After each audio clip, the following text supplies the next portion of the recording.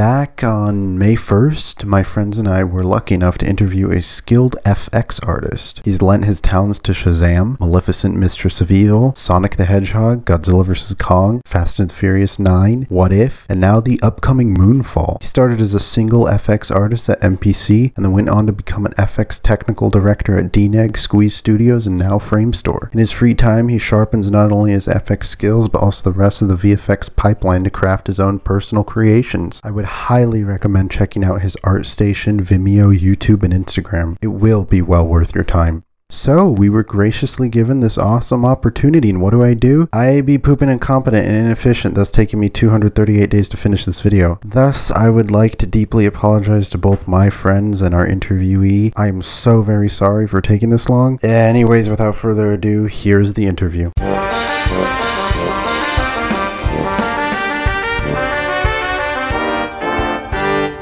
What exactly got you into the field of VFX? What exactly? I would say maybe back in the high school, I started to do research on the Jurassic Park, so that's actually how I got in. At first, I didn't know what a production like to create a film, but I was lucky I found the entire production documentary on YouTube. So in the documentary, they actually starting to break down like there's an early production, mid-production, and like final production. And I was just checking and see like which part I like, and then I end up just loving the whole thing. But I found that the effects part, the VFX, the visual effects, they were growing. So I started to look into this.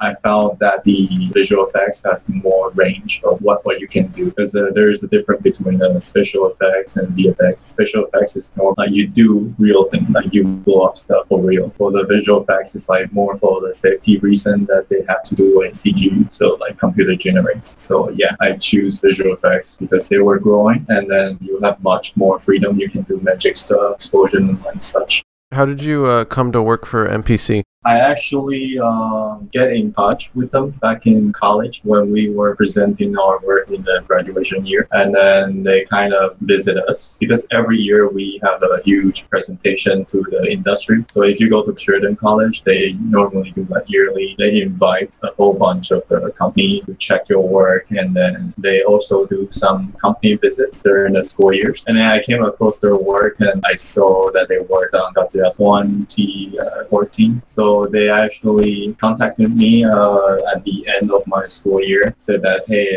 if I want to join them. They have a different department. It's called Academy. So it means that you join them almost like a beginner, like a learner. They don't really mind your skill level. You join in, and they starting to teach you how the whole production works. And then after 3 months or 2 months, they place you into one of the production. Yeah, so that's basically how I began in MPC.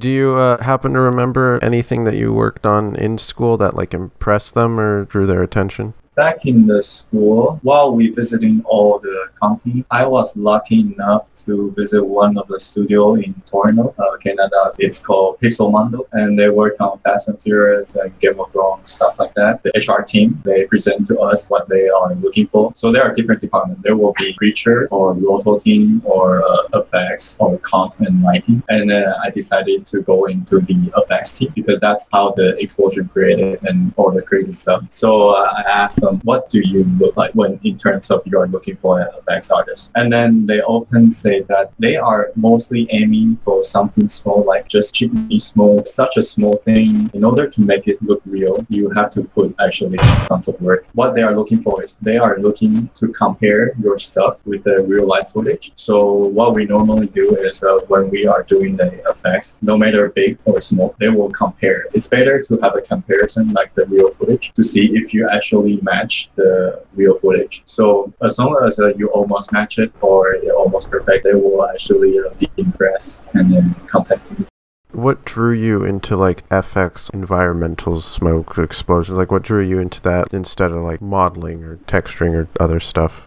That's a very good question. question. So in a school year, normally people will try so hard to do everything, but when you are truly in this industry, especially for the big budget film, you will have to narrow down to only one single department. For example, when you're doing effects, you won't be able to do creature effects and stuff like that. So what got me into the effects is back in the college, we get to learn the entire pipeline. So from the beginning, like modeling, texturing, reading, so on to the final comp. And then one actually make me want to jump into effects is the variety. For example, if you are doing a creature modeling, you will always almost doing the same thing over and over. And even for campaigns over and over, but it depends on what because for me, those are things I just repeat way too much and I just don't like to stick in one place for too long. For example, for the effects, today if I ask you to create a fire effects, you can have 1,000 ways to do single fire effects. So there's like different ways. You will never be stuck in just one solution. There are tons of solutions. So you get to experiment, you get to digging more, and you will find more achievement when you find a better way to do it and even more efficient way to do it. I would say the range of experimenting in terms of effects, that's how I caught my eyes and how I jumped into the effects. So yeah, effects is pretty much cover the environmental magic and all that stuff. Sometimes we even cover the character effects. Do you need any basic knowledge of computing and figuring out how to get the simulation right based in mathematics? Yes, actually, I know that most people thought that we just create stuff by clicking on the shop tool, but we rarely do that when we're working. We have to build stuff from scratch. Let me use an example from Godzilla versus Kong, that when we do even one single degree on Godzilla, we have to improvise it because the way they fall is, it might seem like a short distance, but it's super long distance. So we have to figure out a way to fix the snapping. We actually have to calculate the speed, so really simple stuff such as velocity and stuff like that to generate in between frame for the smoke to catch on the step. So yeah, I would say you don't really need intense mathematics skill, but for sure, with a great mathematics skill or a programming background will definitely help you a lot, especially the programming. Because of the programming, you can actually dive much more deeper into each node to even increase the efficiency of the coding inside of the node. You can actually jump in and change the coding to make them surpass or skip some unnecessary parts to make the whole thing go way faster. And yeah, I would say it definitely helps, but it's not necessary. So calculating the speed of the kaiju, do you have any canonical top speed for Godzilla or Kong? Pretty much what's the fastest they went?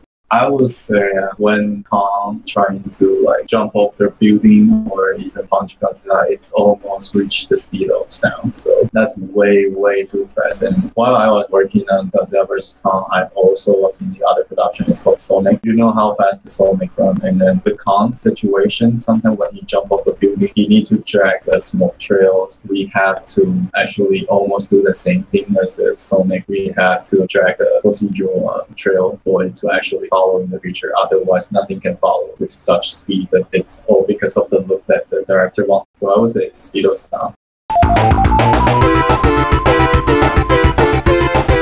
Is it harder to work on something that's going super fast or something that's slow? I would say they are not that hard. Actually, the only hard part would be, I would say, the slow-mo. So when you're doing the slow-mo, you actually need more frames. So each second is 24 frames. So imagine if you have to make a 1 second clip into 60 seconds. While your effects slow down, you have to create some fake effects. We tweak around to make the effects go super extremely slow, or we actually calculate the in-between frame and then stretch it much longer for it to run. So I would say that doing the slow-mo would be the huge challenge because of the machine power you need in order to do such. But I would say speed is not that crazy to deal with. Instead, I would say some magical stuff would be much harder than the regular environmentals.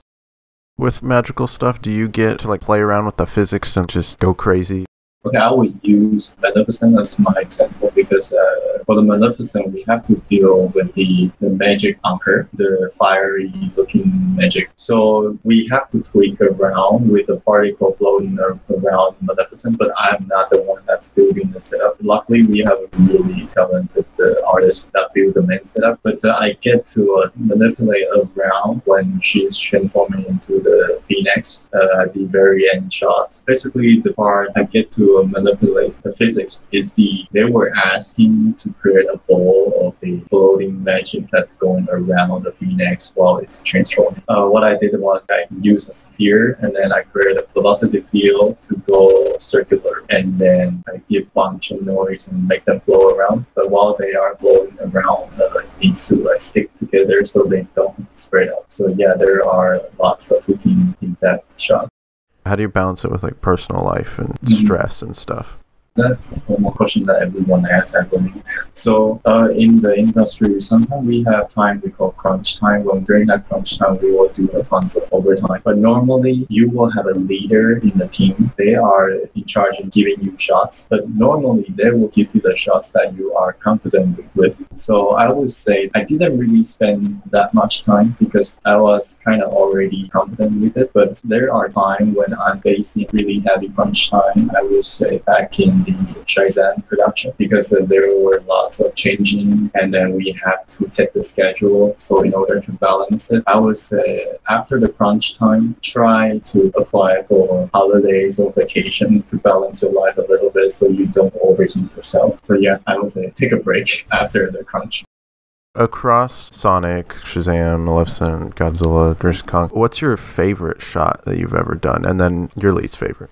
I wouldn't say least favorite because they all have their own challenge. But for my favorite, I would say it was the shots from the Sonic, the tornado shots that's inside. The main shape of the tornado that's already done by the DC Vancouver before they officially shut down. So when they pass off the shots, they actually already done the small parts for the tornado. But what I get to work on is the part when the sand within the tornado. I actually generate a force that's trying to match what Vancouver did because it was too rushed. So we didn't really have a chance to get the setup and stuff. So yeah, I find out we have lots of challenge on that shot, and also there was a ship inside the tornado and then the sand hitting the ship. I love that shot. Yeah, I would say that one is my favorite shot. But my least favorite, I would say probably the Shazam emblem, the glowing stuff, the lightning inside his chest, because someone already done the shot, the setup. So all I need to do is open the shot and then just run it through. I would say it's good at the time because I get lots of free time to understand the company pipeline while doing the easy work. So yeah, it's not like a least favorite, it's least interesting, but you still gain lots of experience. In VFX breakdowns I see and like reading interviews, I hear a lot about like layers and like layering onto shot to shot, you know, through different parts of the pipeline and stuff. How do you make sure that one layer doesn't get in the way of another? And has there been a time where like you receive something that's been like layered improperly and like do you have to fix it? Like what happens? For that part, I would say that is for the lighting artists, but I believe that I will speak from my experience of when we are rendering something or we have to go back and fix something, what happened to the layer? For example, if we have a dust, there is a grid inside of the dust. When we need to render, we need to have a mask layer. So it will render, but without the thing inside the image. It will get black out like an alpha, so it's like black. So you will see the effects running through. But the most intense way to avoid that is we will have deep render. So it means that the AXR image will include distant information, stuff like that. So they will come together. So you don't even have to worry about what is layering on top of what. But for the comp artists, when they are placing the stock footage, they will have to be aware of that because you require a little bit of rotoring. But as long as you have the deep, you are actually fine and you can get away with lots of layering stuff. What I would say is the most expensive way of avoiding the trouble. So the cheaper way would just be careful when you are doing your max, because the deep is really slow to render since it stores all the information. Was there any like specific direction you were given by Adam Wingard when working on GVK, or was he more like just do what you do?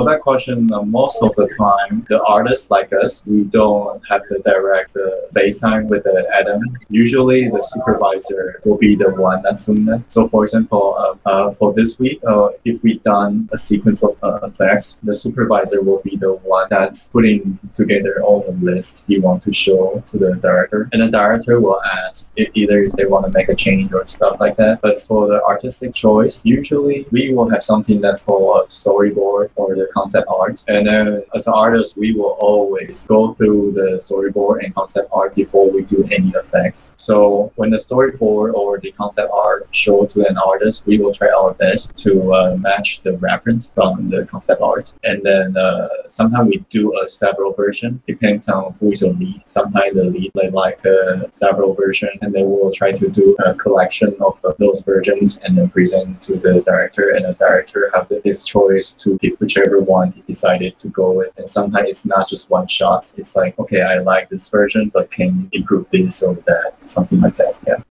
What were your favorite shots to work on during GVK? In GVK, I had a chance to work on a shot when Kong jumped on the building and Godzilla actually slide the building off to half, and then Kong has to hold the building. And unfortunately, they removed tons of layers. In that shot, I actually did 2 huge tornadoes on top of the building while the building is falling down to fake the suction when the dust on the building that's falling down by the building itself. But maybe they decided not to go with that. I think because they tried not to hide Kong himself. But yeah, that's really unfortunate. Somewhat building off of that with not hiding Kong, I know there was some criticisms of Godzilla King of the Monsters, where there were too much particles and dust covering the kaiju. Or did you guys take that criticism into account during this movie, or is this just, guess we just feel like doing this now? I would say they didn't tell us, but you can already feel that while you're working on the film. So, for example, there's one shot before Kong pulling out the axe and then he pounding on his chest. Originally, I had a chance to get a setup, so whenever Kong's hand that's touching the chest, it created a huge shockwave of the dusty shockwave on his chest. And originally, those dust were really heavy, and it almost covered up Kong entirely. And then reduced it a lot. And then I remember they told me try not to hide the character. But for this criticism, I would say it applied to any sort of film. In NPC, from what I remember, even from the previous film I worked on, we always try not hide the character, especially the face. So I would say for the KLTM, yeah, they've done a little bit too over, I would say. Sometimes the director will look at YouTube critique or even supervisor. Sometimes they redo what people want. But yeah, people have their power to actually over control some look of the film. We take the criticism. Was there any sort of responsibility when working on Godzilla vs. Kong? Was there any pressure? Because most people think of these 2 icons as super big deals. So I would say most of the pressure would be the early production when they are deciding to either keeping the look of Godzilla or the Kong. So I would say all the pressure is probably not from an NPC. I would say it's either Weta or Skinline when they tweaking around the character. But in terms of overall pressure, I would say we always try to make the overall VFX to be improved in the last film and to be clear and to make it overall look good. So I would say the pressure will mostly coming from that, and the pressure of the 2 characters is not mainly from NPC. What was the red in Kong's axe specifically? We were trying to bring in a lot of colours that felt like they were in an opal, and so when Kong finds the sceptre, it's almost opalised, and then of course the blade is made of a Godzilla fin, but the handle is almost like a piece of opal. So the red, when I joined Godzilla vs. Kong, concept is already locked down, and then one of our tasks is to go through the sequence shots and go through the concept, and then I still don't know the purpose, but I see the really clear render of the X that's almost look like crystal, and you can see all the shiny inside of the bone, but we still don't know the deal with it. So I would say that's a good question for the artist that's working on the X. Was there anything particularly challenging with GVK that's something that you enjoyed doing? Like I said before, the most challenging part would always be the speed. But for me in particular, I don't really have that much challenging shots. But I would say so far, the shot I see that has lots of challenge, I would say whenever Godzilla and Kong fight in the Hong Kong, you can see that sometimes they hit the building. But the problem is that there are some restrictions on certain type of building we cannot destroy. So my supervisors and some key artists, they actually have to come up with a way whenever Kong or Godzilla touch the building, they need to emit breeze and smoke, but they cannot be destroyed. So I was a really good job to them. They actually came up with a really good systems in order to load in the entire Hong Kong city, and you can actually pick whichever part you want to destroy and automatically the smokes and some footstep trails. But yeah, I would say coming up with that setup would be the most challenge in the show, for what I know. But in Scanline, the water shot is just incredible.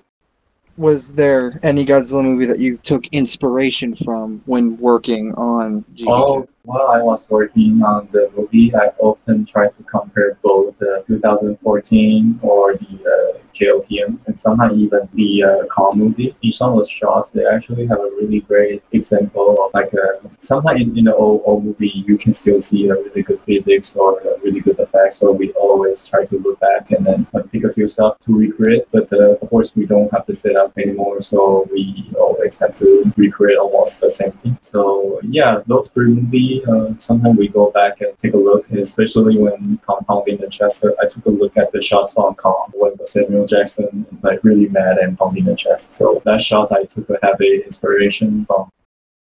Is there any other movies or TV shows that you're going to be working on soon? Some are confidential, but I would say I just finished the Marvel show that will be on Disney Plus, and I will be joining in the future next week to work on it. But there will possibly be another Marvel show. So yeah, my guess is some Disney stuff. Yeah. When you were talking about how they took out effects that you did, how often does that happen? Like, how often do you go in and do something and they're like, no, pull it back, and then they take the work away? I would say very often. And the best example I would say is the KOTM. In one of the shots when Godzilla come out of the ocean and he turned away from the submarine, they actually missing tons of layers of water. So yeah, they do it really often. This is this question just it's shot in the dark, but do you happen to know what happened to any of the Godzilla 2014 assets? Like, has MPC said anything? So I would say they still have it. They still have the model. If they really look into it, I believe they still have it. For example, when I just joined MPC, one of the tasks before we finish our academy, there is certain tasks you have passed, and we actually use a Muto from 2014 when he destroyed the dock scenes. We use that to test our skill. So yeah, I believe they still have some of the assets, but probably not all. Thank you very much. I appreciate you taking out your time. It means a lot. Beautiful work. I honestly can't wait to see what you do next. Yeah, thank you guys, because like I say, I'm just a really small part in the big production. So thank you for trusting me. From what it sounds, your job's underrated. Yeah. It brings the scenes to life. It is really impressive, so even if you are one of many who work on this, you still contribute, and then as a whole you all manage to, as Braydenn says, bring these scenes to life. Yeah, thank you, because I'm one of the many, but there are lots of artists. Gonna be honest, I don't know where to go from here. So. Yeah. So I guess that's it. Yeah. Thank you so much. Yeah, thank you guys. Keep doing what you're doing. I guess I'll just end the call or something. Yeah. Right. Thank you. Bye bye.